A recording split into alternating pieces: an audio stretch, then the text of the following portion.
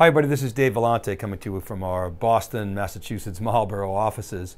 I want to talk today about the Oracle acquisition of NetSuite, a $9.3 billion acquisition that everybody's talking about. And of course, the narrative in the press is focused on the conflict of interest that Larry Ellison has because he owns, he's the largest shareholder in NetSuite, he's the largest shareholder in Oracle. And that's, that makes for great press. But I want to talk more about why Oracle acquired NetSuite. Does it make sense, and what's really happening in the marketplace? So it's worthwhile thinking about, first of all, Oracle's cloud business. If Oracle's got this traction in cloud, why does it need NetSuite, a pure play cloud vendor? Well, I think it's worth looking at some history. So you go back to Oracle's or Larry Ellison's cloud rant back at the Churchill Club in the sort of middle part of the 2000s when he was talking with Ed Zander. What did he say? He said that, what's the big deal about cloud? Are we screwed because of cloud? No, we're not screwed because of cloud, because cloud is operating systems and servers and storage and databases and microprocessors and applications and middleware and et cetera. And so everybody misinterpreted that as Larry doesn't understand cloud, he's denying cloud. That clearly was not the case, as you've seen today, Oracle investing like crazy in cloud. So maybe it was a little Larry head fake just to let people look over here, well, he was really investing in R&D over here, but clearly that was sort of a signal that people misinterpreted. The other thing I would bring up is that historically, years ago, Ellison used to denigrate his competitors for those who wrote checks, not code.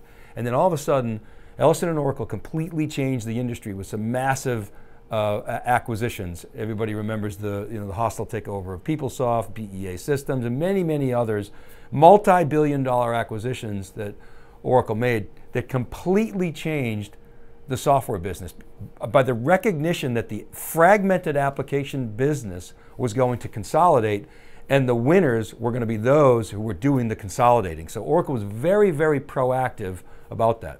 So bringing it back to sort of what's going on with this acquisition, in my view, it signals that we're basically changing the control point to SaaS. SaaS is becoming the new control point within organizations, particularly from a supplier perspective. Oracle's control point, of course, has always been the database, but the second big trend that this signals has been, there's been a 10-year collapse in infrastructure, hardware, and software pricing. And it's really due to two factors, cloud and open source. So the response that Oracle is taking is to really shift into sort of a full stack approach. I'll come back and talk about that a little bit.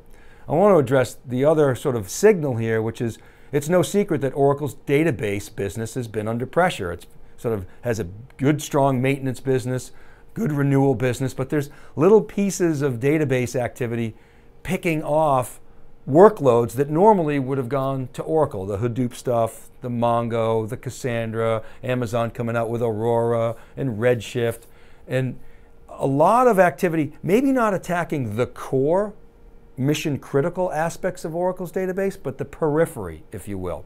So again, what Oracle's doing is shifting, recognizing the shift of that control point to SaaS and being proactive about that. So Oracle's also countering with a full stack approach. Safra Catz loves to talk about, even though it's ratable revenue, meaning recognized, let's say monthly or quarterly, versus all up front, Oracle's going to get paid for the servers, the storage, the operating system, in addition to all the other software that it always historically got paid for, the middleware, the database, and the applications. So it's picking off margin to the extent that it can get critical mass in that business from all the hardware pieces. That was a big part of the Oracle acquisition of Sun Microsystems, that's $7.4 billion acquisitions, in addition to Java, being a key linchpin of that, but also the whole notion of software and hardware engineered together. Oracle, we often talk on theCUBE, John Furrier and myself, about Oracle is trying to be the iPhone of the data center. So let's get back to NetSuite. A lot of people talking about the overlap between NetSuite and Oracle. Well, there is some overlap just in terms of the function. NetSuite, big in ERP, financials, and obviously Oracle ERP and financials. NetSuite doesn't have HR, but the big reason why I'm not concerned about the overlap is that NetSuite really has focused on small and mid-sized customers. It was trying to move up market, but really SMB was kind of its sweet spot. It's something that Oracle, I think, covets. And so what Oracle now provides NetSuite is a massive distribution channel globally. So that's why Oracle's saying this acquisition is going to be accretive. It's a game changer for a smaller company like NetSuite. What about integration? We saw with Oracle Fusion the difficulty of integrating all these bespoke application companies that Oracle purchased was very, very painful. It took the better part of a decade, if not a little bit more than a decade. And that, again, is a big reason why Oracle acquired Sun, in my opinion anyway, was to get Java. I mean, Oracle rewrote Fusion from the ground up in Java.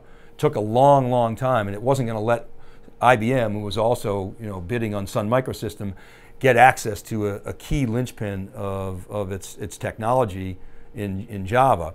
But nonetheless, integration with cloud will not repeat, in my view, what we saw with Fusion. Why is that? Because customers running in the cloud in a SaaS generally are running the current version or maybe even one version behind.